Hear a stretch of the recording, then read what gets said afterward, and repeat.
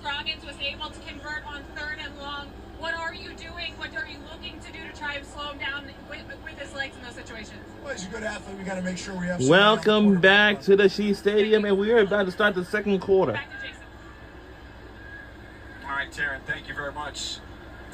See with that, and the defense is back out, but to start the second quarter, Scarlet Knights facing a 4th and 1. Well, they could blitz. And it got in the backfield. Xavier Rubio, the senior safety, dragged Manungai, and at first glance, that's a 4th down stop. It's a nice job by that defense. They anticipated it. So what you do is you bring numbers, right? If you're going to get beat off the ball at the line of scrimmage, you got to bring extra guys, and they did just that. Brought him off the edge. And this is exactly what he does. Safety comes clean, gets a hit on Manungai. Nice job, good defense.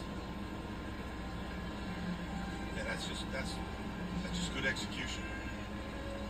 But it's exactly what Greg Schiano was just talking about. To tear it down on the field, right? Missed opportunities. We talked about the drop pass by Ian Strong. It was the opening drive, a wide open play down the middle.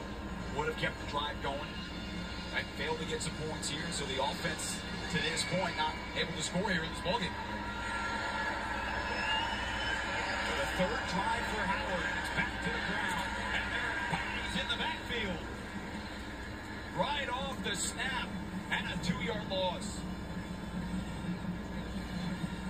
Nice job getting up the field. Good job turning it back inside. Yeah, that's the safety came down as well. That's just a really good job. Moses Walker there, number 2. That's a good read by him.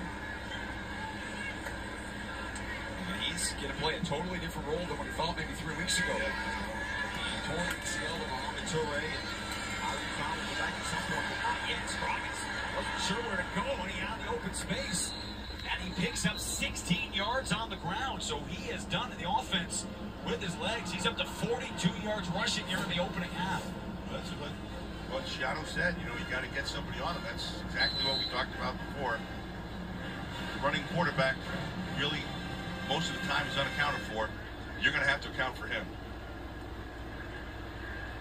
And they had a quarterback battle the entire camp. Scroggins with the grad transfer from North Carolina A&T, Zach Yeager. They did not announce their starting quarterback until game day.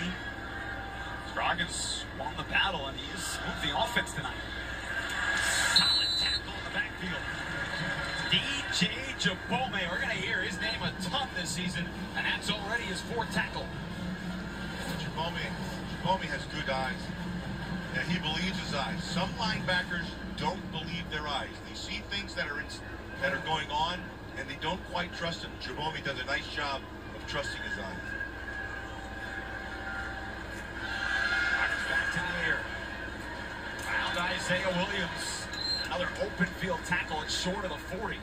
Shaq Loyal out in coverage. You pick up 4 yards. Nice job by Shaq Loyal, right on top of him, right where he had to be. Also a nice ball. Good football all around. Sets up this nice 3rd down. See if we can get a pass rush out here from Rutgers and see if we can get a big play from the offense. Yeah, that's such a big part here for Scarlet Knights, too. The experience in the secondary. Got Walker, Nelson, Loyal, Rogers, Will Dixon not playing tonight, but when he comes back, those are all returning starters. That's a strength for them.